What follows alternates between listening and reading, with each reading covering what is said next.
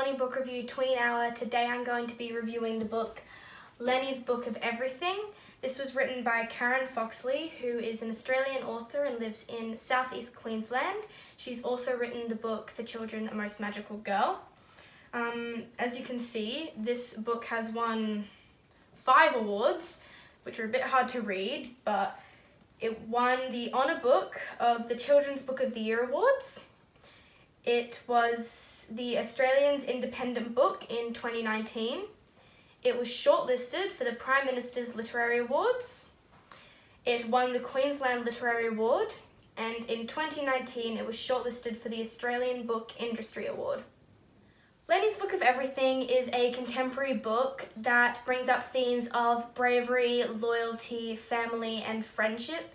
It's a really heartwarming book and it was a joy to read and super uplifting.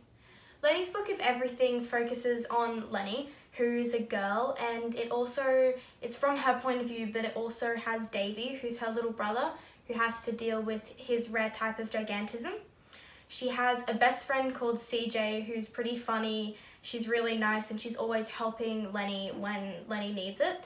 And she has her mother, who isn't often there because she has to work a lot to be able to pay for them and to put a roof over their heads and to have food for them to eat. And you also have Mrs. Gasper, who is the next door neighbour but is fully involved in Lenny and Davy's life, possibly more than their mother is, and she loves to talk to Lenny and Davy and she looks after them when their mother's at work, so it's like she's part of the family but she isn't.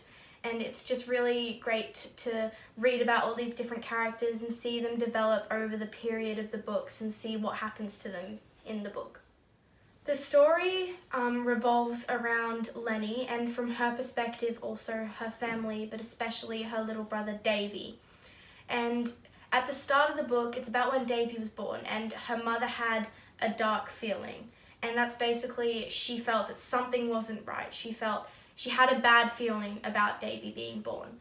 And throughout the book you realise that Davy is growing a lot, way faster and way more accelerated than he should be growing, and he gets kicked and rejected from preschools because of that, because they don't want an abnormally large child at their school to make them look different. So in this book there's a recurring quote from Davy which he says when anything amazing or remarkable or interesting or crazy happens, and it's "Holy Batman."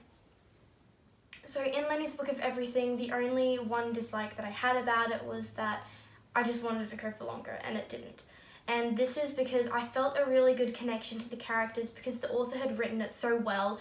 She described the characters so well and put them in such great detail that you felt like you were there with them and you were sharing their experience and you wanted that to keep going.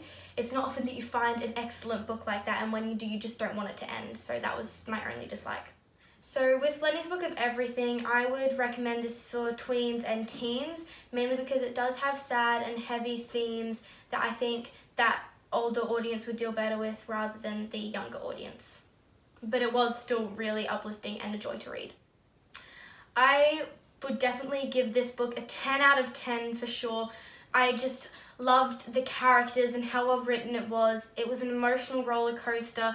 It was sad but also joyous and uplifting at points in time, and I loved how Lenny stood up for Davy and fought by his side through everything, and the family was so caring and just so well put together. I just loved it and everything was amazing.